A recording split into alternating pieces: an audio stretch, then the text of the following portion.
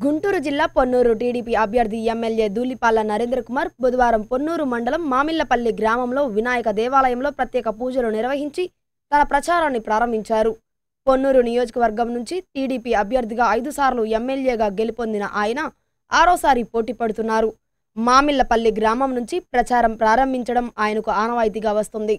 ఈ సందర్భంగా ఆయన మాట్లాడుతూ రాష్ట్రంలోని ఎస్సీ, ఎస్టీ, బీసీ, మైనారిటీ వర్గాలకు సంక్షేమ పథకాలు అందాలంటే టీడీపీ ప్రభుత్వం అధికారంలోకి రావాల్సిన అవసరం ఎంతైనా ఉందన్నారు. జగన్మోహన్ రెడ్డికి ఓటు వేస్తే కేసీఆర్ మోడీకి ఓటు వేసినట్లే అని అన్నారు. మళ్లీ టీడీపీ రాష్ట్రంలో అధికారం చేపట్టకపోతే సంక్షేమ పథకాలు కుంటుపడతాయన్నారు.